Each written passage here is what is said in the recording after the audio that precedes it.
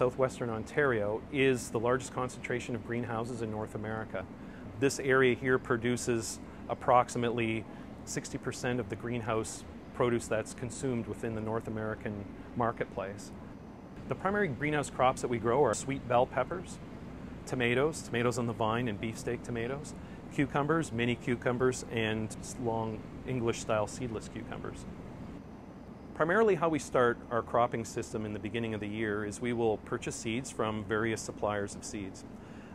We grow many different types of tomatoes. There's a palette of different colors, shapes, sizes.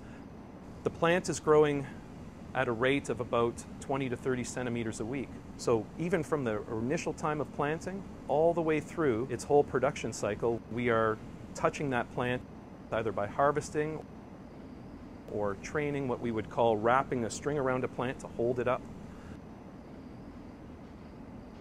Each fruit starts off as a flower, and every week we get a new set of flowers.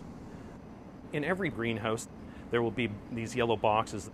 They're full of bumblebees, and we primarily use them for pollination. And so we bring these bumblebees in our greenhouses. We actually buy them, a box of bees, and they are usually in our greenhouse for about 3 to 4 months. And the bumblebees will fly around and they will pollinate our flowers to produce the fruit. And over an 8-week period, we will see a new set of tomatoes. So every week we're seeing a new set of flowers, and every week we're harvesting a fresh new cluster of tomatoes that will then find their way to store shelves locally and all around North America.